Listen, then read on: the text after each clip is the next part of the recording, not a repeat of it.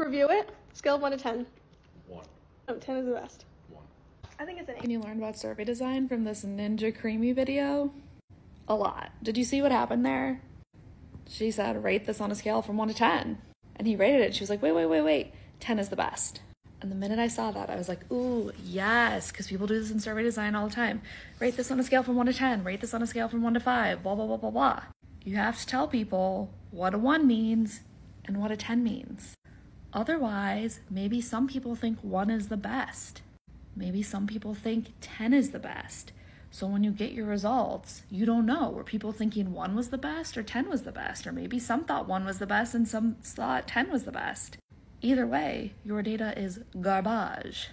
It's garbage. It's just garbage. Throw it out if you have a question that looks like this.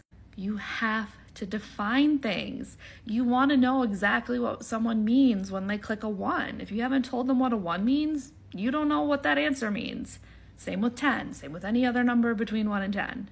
So next time you go to design a survey and you're like, oh, I want people to rank this on a scale from 1 to 10, think about this video and think about, oh yeah, right, I gotta tell people, like, is 1 the best or is 1 the worst? And just do it. It's so easy.